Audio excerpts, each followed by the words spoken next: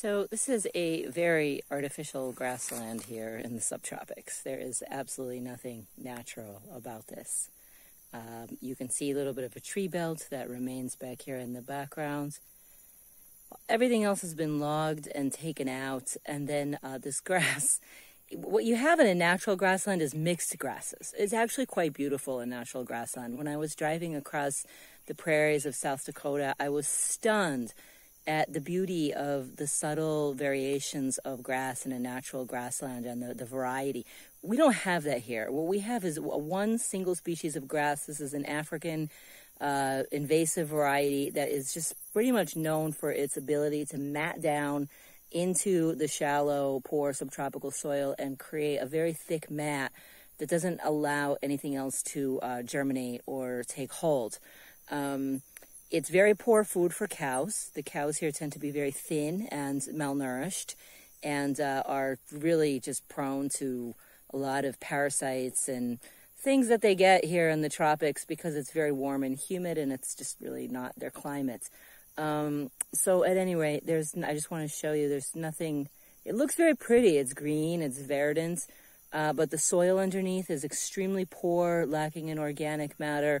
If you take out the grass, it's just an absolute mudslide where the cows come through in the rainy season, and then it's just a cracked, dry, desert-like thing in the dry season. So it really just doesn't belong here. Another thing about these pastures is that they are very wildlife poor.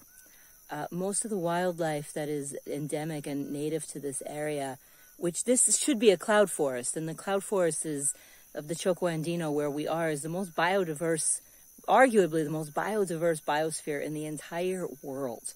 35% of the species on the planet live in 1% of the land on the globe that is a cloud forest. And we should have a cloud forest here, but instead we have these pastures. And the life that belongs here would be tree life.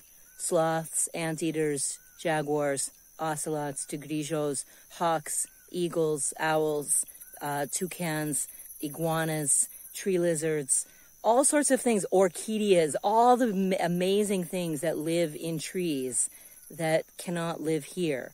So I'm not an advocate for trees sake. I'm a forest advocate where forests belong. And forests definitely belong here in the subtropical cloud forest of Ecuador.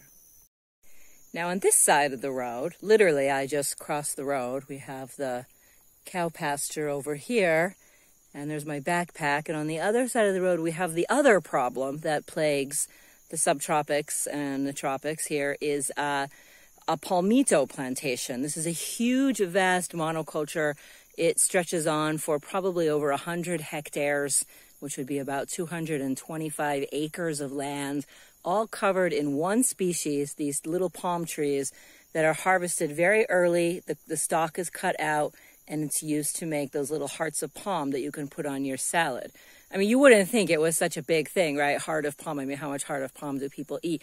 But this tree, the palmito tree, only grows in a very narrow belt around the equator, and it needs massive amounts of rain. So a very small part of the world is furnishing all of the palmito or all of the heart of palm for the rest of the world. But again, very wildlife poor. You get more birds in here, but only birds that live at one level. There's not that many tall trees. Everything is just kept on one level. And again, it's just a pure monoculture. The worst thing about it, as far as I'm concerned, is that there's really nothing in here to eat. Young men come in and they harvest here all day. The trunks of the palmito are extremely spiny. It's very hard, dangerous work. And you got like a huge farm with basically no food. It's just all grown for export. And it's sold at extremely rock-bottom exploitative prices. So again, two things that we really don't want here are pastures and huge monocultures. And unfortunately, where we live, that is really the story of the day. So we are doing everything in our power to change that and bring back forests. And not just forests, but forests where people can also live and thrive and eat and sell goods, and everything can thrive together. Nature, plants, animals, and also people animals.